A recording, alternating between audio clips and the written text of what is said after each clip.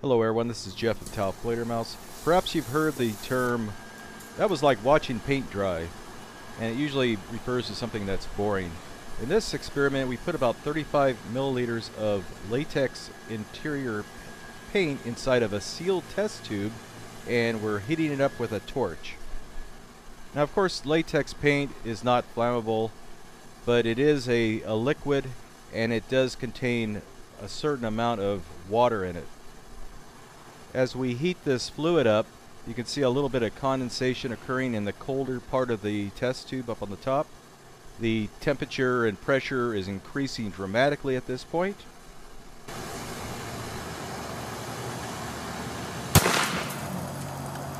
And finally, something gives. This first clip is filmed at 300 frames per second, and the reaction happens very quickly.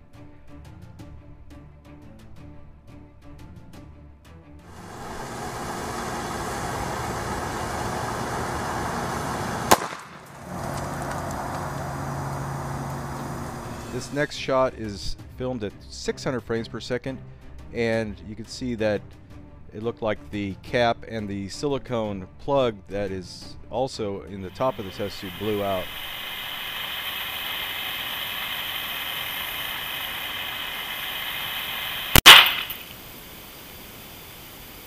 Now at 1200 frames per second, which is 40 times slower than real time, you can really see what happens here. The thing acted like a rocket and shot downward, and there was still a lot of pressure inside where it still exploded just from the pressure remaining inside the test tube.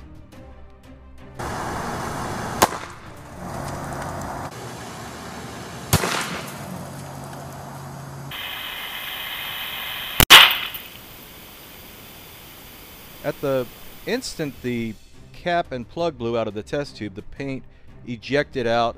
The water, any moisture that was in there, flashed into steam and left just a dry residue of paint left. It just instantly dried it. Hope you enjoyed this. Thanks for watching.